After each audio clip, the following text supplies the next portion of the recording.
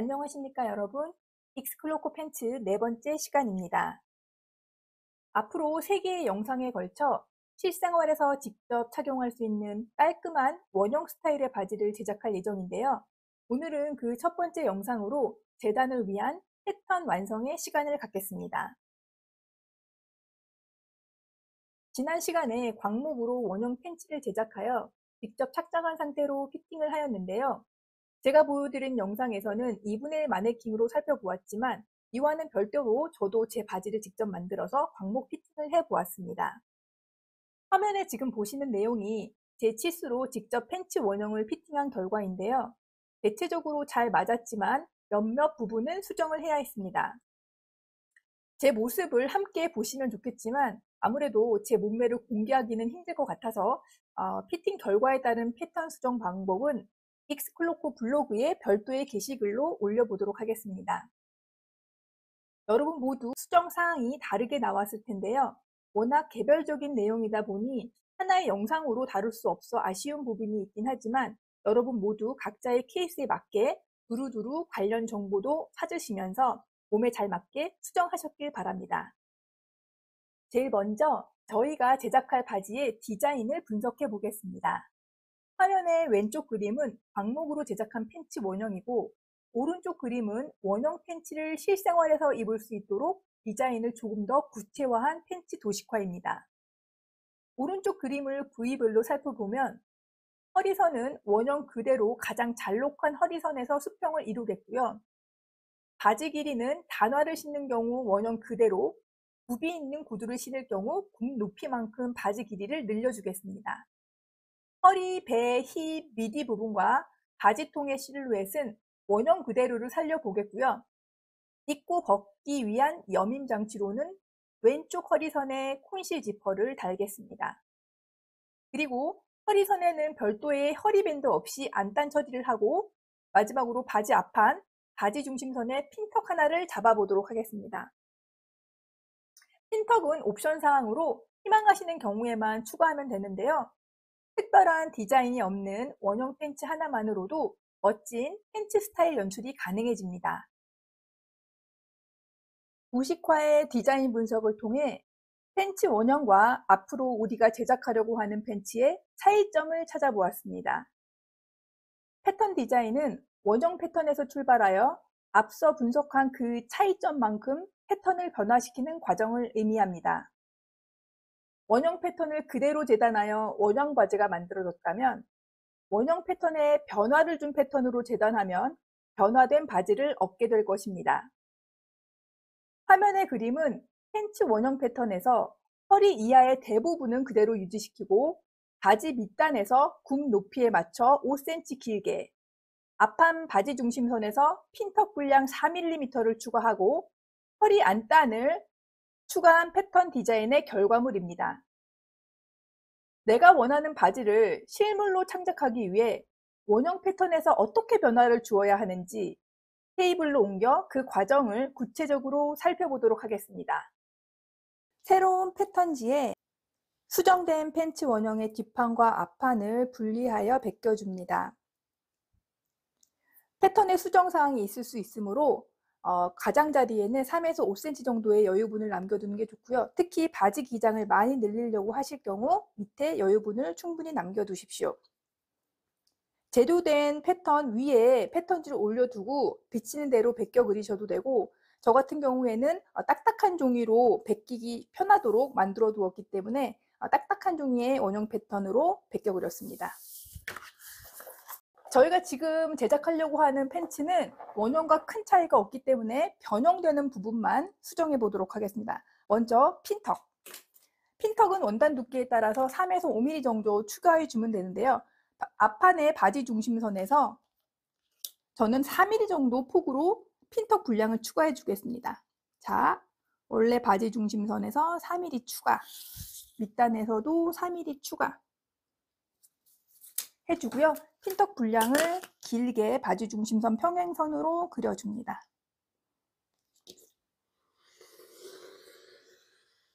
핀턱 분량이 늘어났고요. 그리고 핀턱이 나중에 여기를 꼬매서 없애면 바지가 이렇게 좁아지거든요. 그럼 다트 분량이 적어지는 결과가 나타나니까 핀턱 분량만큼 다트도 이쪽에서 3mm 이동시켜서 평행하게 만들어줍니다.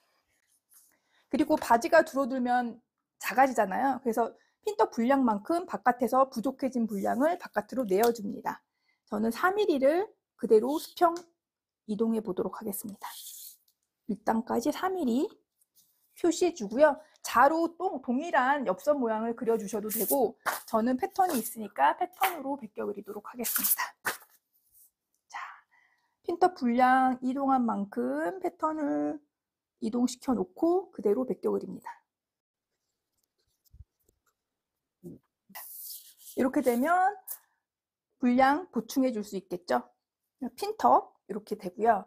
다음으로는 바지 길이를 조정해 줄 텐데 평소 단화를 좋아하시는 분은 그대로 원형 그대로 사용하시면 되겠고 저 같은 경우에는 5cm 정도의 구두를 많이 신으니까 구두 신고 바닥까지 오는 길이로 하기 위해서 5cm 늘려주도록 하겠습니다. 여러분은 각자 본인이 원하는 바지 길이만큼 늘리거나 또는 그대로 사용을 하셔도 좋겠습니다. 자, 저는 5cm 이렇게 늘려줬고요.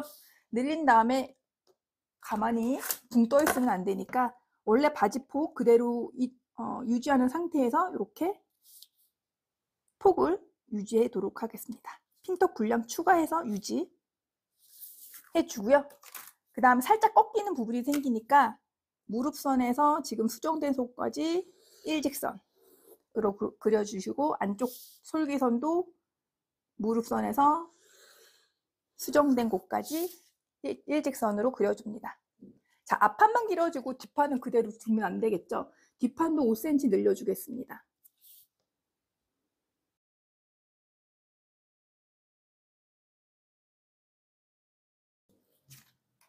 앞뒤판 동일하게 바지 길이 늘려주었고요.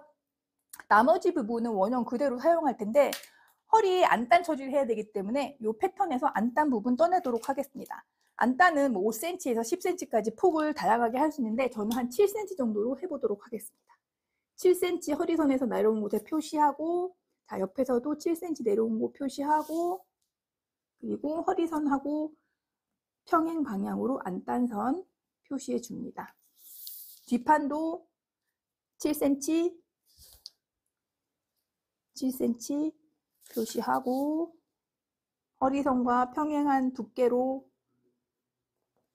안단선 표시합니다. 자, 이렇게 안단선을 표시했을 때 자, 바지는 뒷판과 앞판을 그대로 사용하면 되는데 여기서 안단 잘라버리면 바지가 내려가잖아요. 그래서 안단을 그대로 사용을 할 수 없으니 카피를 여기서 패턴 카피를 해보도록 하겠습니다. 자, 패턴 종이 그대로 사용하시면 되는데 그러면 여러분 잘 안 보이니까 화면을 위해서 저는 좀 잘 비치는 종이를 갖고 와봤어요. 여러분들은 그냥 평소 사용하는 패턴지 동일한 거 사용하시면 됩니다.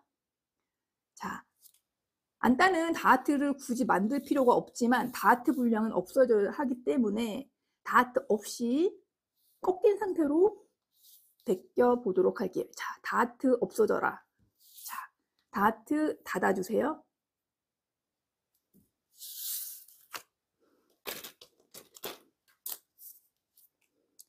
자, 안단선, 허리선, 다트선. 다트 닫아주시고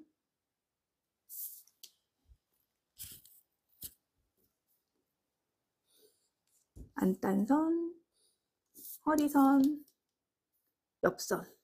여기가 센터 백 선이 되겠고요. 여기 사이드 백이 되겠죠. 뒷판에 안단이라는 걸 알 수 있습니다.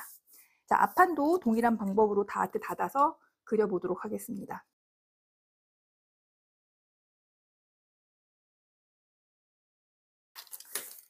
자, 이렇게 두면 바지 앞판과 뒷판, 안단, 앞판과 뒷판 4개의 패턴 디자인이 마무리되었습니다.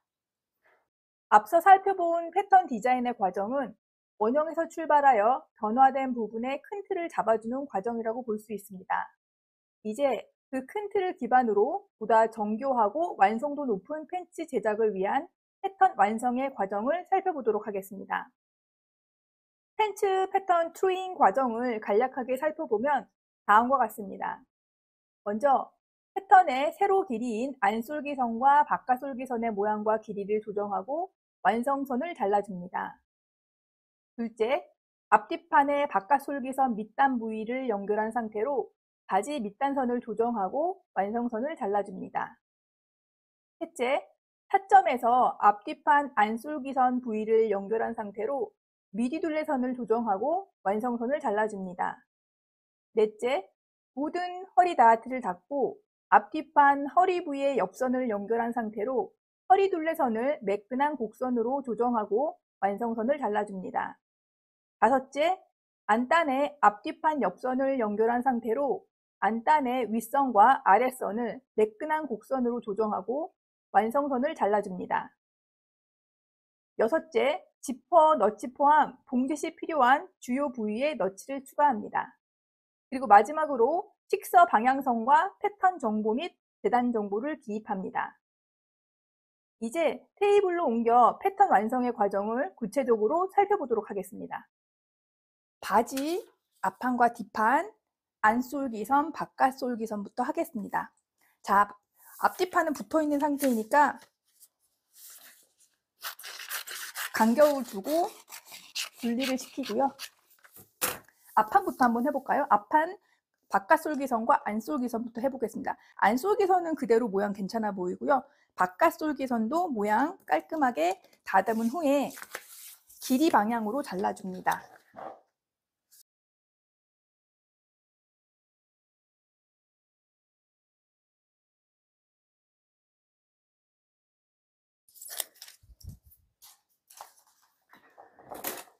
자, 이렇게 됐으면 자, 길이를 맞춰주기 위해서 바깥솔기를 연결해야 되니까 연결하는 부분을 지금 살펴봅니다. 자, 무릎부터 맞춰보겠습니다. 자, 무릎에 맞춰놓고 앞판의 무릎과 뒷판의 무릎 길이 같고 그 다음에 밑단 살짝 다르다면 지금 똑같이 맞춰주세요. 그리고 힙선까지 동일합니다. 그런데 힙선부터 살짝 차이가 나죠? 차이가 나면 뒷판의 힙선은 지금 모양 자체로 괜찮기 때문에 길이만 맞춰줍니다. 미디선에서부터 시작해서 엉덩이선까지 가고 각이 다르잖아요. 길이 맞추면서 올라갑니다. 이렇게. 그러면 동일한 길이가 여기. 예, 길이가 맞는 걸 볼 수 있죠? 그래서 길이 확인해서 표시를 해 놓고요. 그 다음 안쪽도 확인해 보도록 하겠습니다. 무릎에서부터 시작해서 밑단선까지 맞춰 놓고 자, 앞판과 뒷판의 무릎선 위치 표시, 동일한 길이의 밑단선 표시. 살짝이라도 차이가 난다면 지금 정확하게 맞춰주시고요. 자, 안쪽 솔기의 앞뒤판에 차이가 납니다. 한번 볼까요? 자, 무릎선에서부터 시작을 해서 두 개의 안솔기선의 모양을 맞추면서 이동합니다.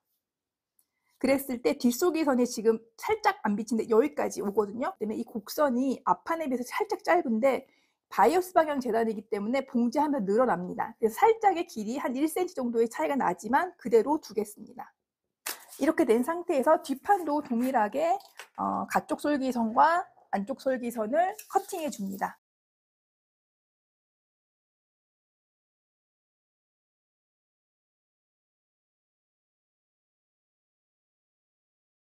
자, 이렇게 길이를 맞췄으니까 이제 밑단 부분, 파란색 부분을 일자로 그어서 파란색 일자로 이어서 밑단 부분 지금 잘라줍니다. 자, 미디선은 앞 사점과 뒷사점이 나중에 이렇게 이어질 거예요. 앞면에 있는 선을 뒤편에 베껴 그렸습니다. 안솔기선이 윗부분이 만나도록 놓고 원한 곳이 없는지, 만났을 때 엉덩이 모양이나 만났을 때 하트 모양 아니라요, 만났을 때 둥그런 모양의 미디둘레선이 되도록 확인을 해 줍니다.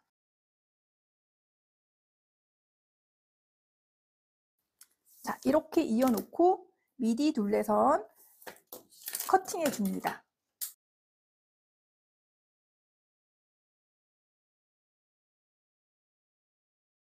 허리 다하트를 닫아서 허리를 해보도록 하겠습니다. 뒷판의 허리 다하트는 뒷중심 쪽에 있는 다하트선을 들어 올려서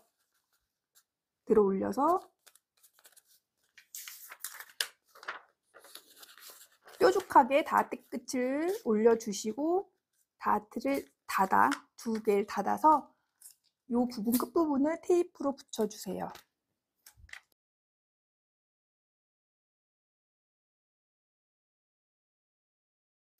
앞판에 닿은 앞중심 쪽으로 다트를 들어 올려서 이렇게 됐으면, 자, 허리 다 닫은 상태에서 봉지 어떻게 하나요? 앞중심, 뒷중심 연결하는 게 아니고 허리 옆선에서 연결하겠죠? 저 아까 전에 길이 다 맞춰 놓았습니다, 지금. 자, 맞춰 놓은 지금 옆선을 위에 부분만, 다 맞지는 않습니다. 위에 부분만 맞춰 놓고 다트를 닫으면 패턴이 입체가 되는데 이 부분이 평평하게 잘 놓이게 해 주시고요. 센터 백에서 직각, 일부분은 직각으로 맞춰주시고 센터 프론트하고 허리선도 직각으로 일부분 맞춰주시고 직각, 그리고 나머지 부분 잘 보시면 다트에서 이렇게 각이 지는 거 볼 수 있어요. 다트를 닫으면서 이 각진 부분을 전체적으로 몇 미리씩 채워주면서, 깎는 게 아니라 채워줍니다. 채워주면서 매끄럽게, 그리고 앞뒤판에 만나는 옆선도 살짝 꺾이니까 그분도 채워주면서, 많이 꺾이면 조금 더 많이 채워지고요. 적게 꺾이면 조금 거의 안 채워지면서 전체적으로 매끈한 둥근 허리선을 만들어줍니다. 자, 지금은 패턴이지만 거의 원단으로 봉제를 했을 때를 생각했을 때 모양을 미리 예측을 할 수가 있겠죠. 매끈한 허리선을 만들었으면 다시 허리선도 커팅. 다시 패턴 재단할 때는 평면으로 해야 되니까 어떻게 할까요? 네, 이 부분을 펴주면 이런 식으로 위에가 볼록볼록한 라인을 얻을 수 있는데, 볼록볼록하다는 이유는 다트 봉제 했을 때 선이 꺾이지 않고 매끄러운 허리선이 나온다는 것입니다. 앞판과 뒷판의 안단도 완성을 시켜 보겠습니다. 자, 앞뒤판 이렇게 따로 떨어져 있는데, 자, 옆선과 옆선이 만날 거거든요. 그래서 앞판에 옆선을 잘라서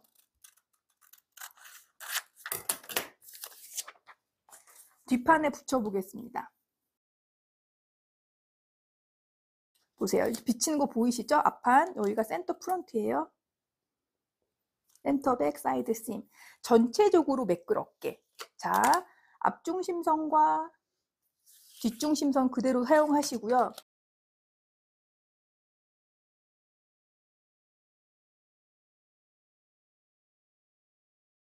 빨간색 허리선에서부터 동일한 간격, 저는 7cm 하기로 했죠. 7cm가 되는 곳을 다시 한번 체크해 줍니다. 7cm. 자, 맞췄으면 역시나 앞뒤 중심은 일정 부분 직각으로 해주고요. 직각. 그리고 그 사이는 점선 연결하면서 전체적으로 매끄러운 곡선으로 매끄럽게 연결해 줍니다. 자, 사방 다 됐으니까 이번에 뒷중심 자르고 안단 아래선도 잘라봅니다.